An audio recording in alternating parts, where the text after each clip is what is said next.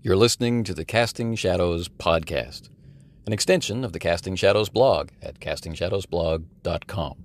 And for a written record, more or less, of this episode, you can find the details there. It's also an extension of the RuneSlinger YouTube channel, where videos on this topic are likely to appear, but only after play and of play. Anyway, let's get into it.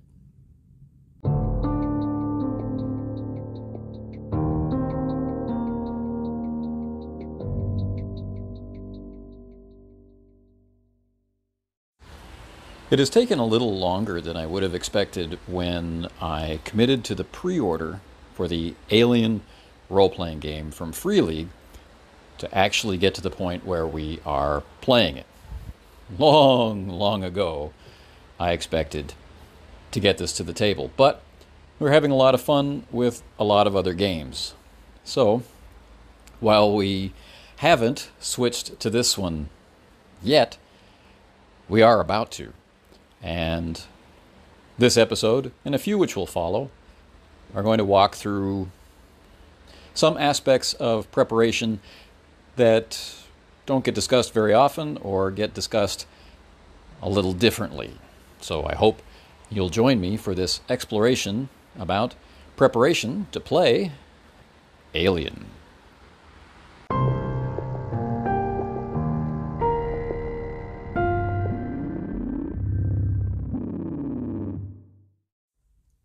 In space, no one can find the page. There are some who have grown sensitive to tropes, to the definition of genre expectations, and the notion that there can be free coloring within the lines of a recognized intellectual property. Well, that's fine. That's just preference. I have my own preferences. There are those, like myself and the members of the group I play with, who are not sensitive to these things. That stuff doesn't matter.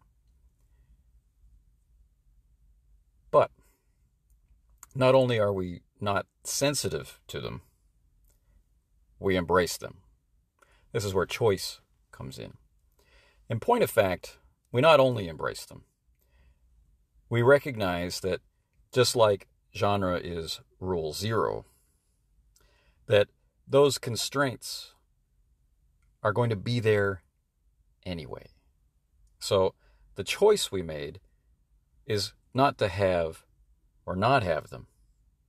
It's to lean into them by choosing to recognize them, or to remain ignorant of them or unconcerned by them, and so risk being tripped up by them. If this is the first time you've heard the expression genre is rule zero, well, I'm certainly not surprised. It's one of mine. If you'd like to know what I mean by it, let me know. Ask, and I'll be happy to share my thoughts and engage with you on what it means and how it might apply to you and others, or how it's just pure madness. Getting on the same page is often the phrase used in this kind of situation, getting people on the same page, or a session zero. And it's been used often enough historically that it's begun to generate some resistance. People don't want to get on the same page anymore.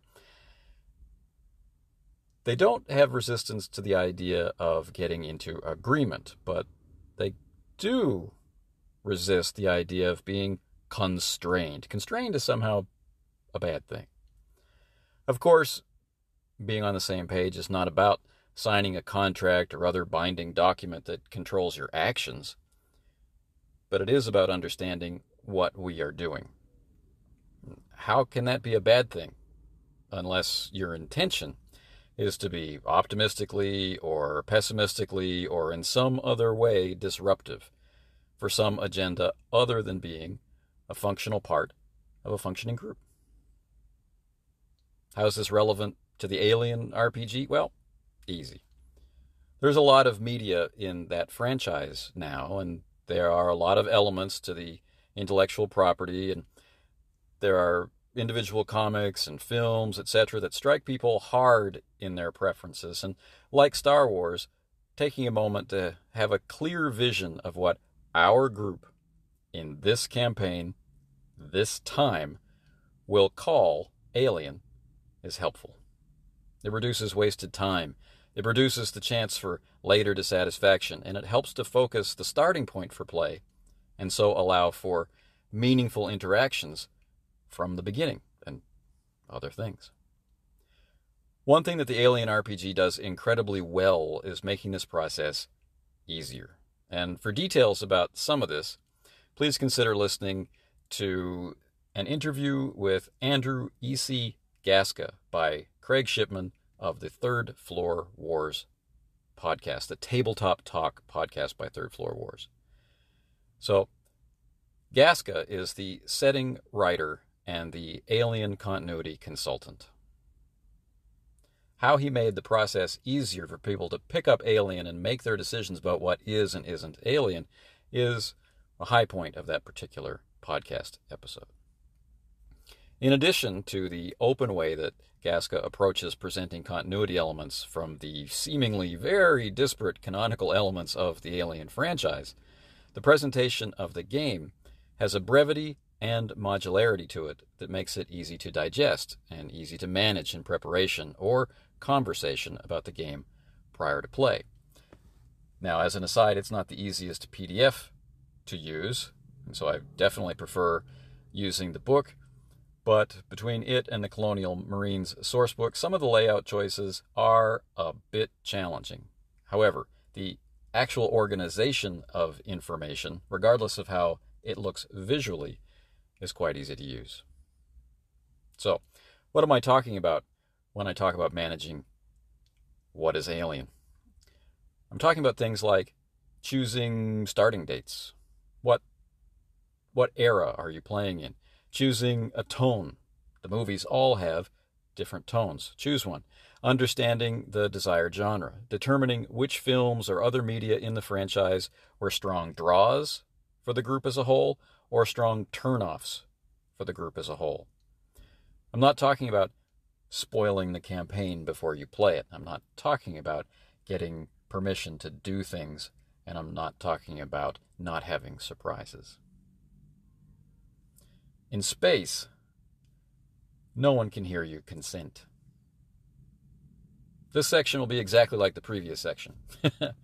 Before play of a game, with what ad copywriters love to call mature themes, and after you as the GM know what you want to do with that game, in full recognition of things you have done in other horror games that you felt were either going too far or not going far enough, it's time to figure out how to describe the sort of horror you are going for, what that might mean in terms of discoveries that characters might make and experiences that characters might have, and compare all of that to the group you are intending to run that game with.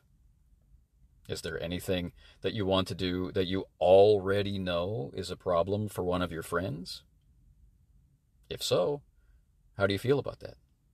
Which is more important, getting this creative desire into play or gaming with your friend?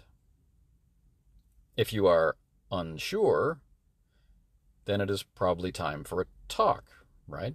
Maybe at a pre-launch session or at some other convenient time before the group is building momentum to play. This is gaming with conscience, and it is the build-up to the usual and understood gaining of consensus about what we are going to play. And this might be an open and explicit process in your group, or it might be one that you have no idea takes place. But it does. It can be boiled down to even this one common exchange. One person in the group says, "Hey, do you want to play a supers game?" And the next person in the group says, "No, how about..." That is all we're talking about. One of your buddies might be tired of horror games, or might be tired of science fiction, or might be frustrated that there isn't enough science fiction in the group and doesn't want to filter it through horror. One of them might be working through a sensitive situation, such as after the death of a loved one, and their usual love of violence and mayhem is currently unavailable to them and so not available to the group at this time. And if we're not sure about how they might be feeling about this kind of thing, isn't that a strong hint that there might be reason to talk? This isn't about getting permission, like I said before. That's a whole other kettle of facehuggers. This is about being a human being and a friend. If you're the sort that plays with strangers, you cannot possibly know what might count as a problem for people you do not know, especially if you don't even know who will be playing until the game starts. It's in this kind of social separation situation that the process of playing with conscience and consensus gets complicated and starts causing problems. Is this play with strangers also in public? Do you know the guidelines of the public place or event in which you intend to play with people you don't know? Are there age limits? Are those age limits enforced? Can you tell by looking if a person is the right age on sight, or do you just think you can? Are you willing to err on the side of keeping your big reveal of horror a secret, or are you willing to err on the side of not causing a scene with a stranger in public? These questions are just the tip of that particular iceberg, and if they seem like a big bag of no fun, it might be more appropriate to consider playing something else if you have to or want to play in public with strangers. In space, no one can hear the rules. In our group, we like to learn as we go and allow for the learning process to be a part of play. That said, we do like to prepare some rules understanding before we play. Much of this is focused on things we know get applied incorrectly or that give other groups trouble, but a large amount is focused on how rules will be applied and/or rulings made if necessary. We like to explicitly state how the rules connect to the genre, and in cases where we are playing a licensed property, like Alien, how Scene X in movie Y demonstrates the concepts that the rules are trying to help our play produce. Actually, I get a lot of fun out of doing that. So, right now, as I speak, one keen and intelligent member of the group is preparing a cheat sheet for fast fact-checking in play. I am rereading the rules and putting myself in mental drill situations where each set of roles and other rules elements could ostensibly come into use. Everyone has been watching the films that matter to us for our consensual understanding of Alien this time, which means we're watching the first film and the second film, sometimes multiple times, and already the quotes are thick in conversation. We're in the process of tying down what pushing roles. If you're not familiar with the Year Zero system from Free League, that will come up in future episodes on this topic. But, of course, there's a quick start available of their various games, and you can get an idea of it there. We are in the process of tying down what pushing roles means and what it means to description in the context of the characters we're making, and what that in turn means to the panic that is likely to ensue later. We have already worked out the chain of command, and we're about to review our thoughts on chains of command in roleplay. We're also in the process of building alternate characters for the possibility of troop play and for any deaths which might occur. We want a sense of a larger group of colleagues and acquaintances around the starting characters. We want to be able to view the ongoing situations from a personal perspective informed by a broad base of player knowledge about the setting, which includes these other characters. We also want to minimize times when a player is not involved in play. We don't have long to play, and it's a sacrifice of some sort for each player to make each of our sessions. And as we go toward the end of the year, our sessions are going to stop being 2 hours long and become 90 minutes long. So there's really no time to let someone wait to play. Throughout this preparation cycle, we've been building on our ongoing discussion of games, game mechanisms, genre, tone, atmosphere, description, characterization, preferences, biases, and so on. We give and receive feedback. In space, no plan survives contact with the vacuum.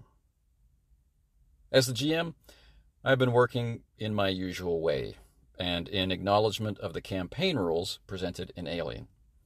I want to experience the game as written as best as I can, and I want to be prepared for and have a decision for any aspects of it which clash with what I'm able to do well as a GM and with what I will enjoy doing as a GM. Usually, I can find a way into a game so that I can play it raw, and so far I think that will continue with this game. Part of it was in working out how often to call for rolls, what situations are worth rolling for these characters, and what balance of the action of Aliens and the horror of Alien will be enjoyable and infectious for the players. Coming from me. We all influence play. This group of players under this player as the game master, what does that feel like is sometimes quite different from if we move the game master chair one person over. In space, these dramatic headers might be misleading. I hope that you've enjoyed listening to this episode, and if you have your own experiences with Alien, the role-playing game from Free League, please feel free to share them in a voice message or however else you choose to contact me. There will be more in this series sporadically as we move toward our first playdate of, not this Saturday, this is Saturday the 4th, that's coming the following Saturday. Anyway, until then, take care.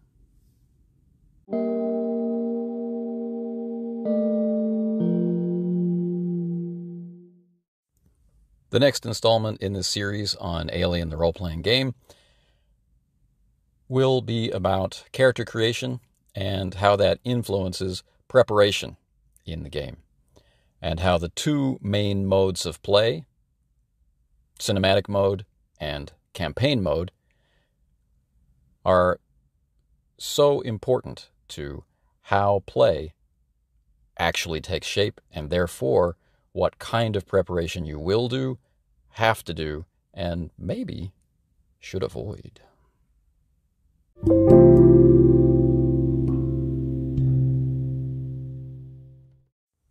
You've been listening to the Casting Shadows podcast, hopefully available where all other podcasts are available.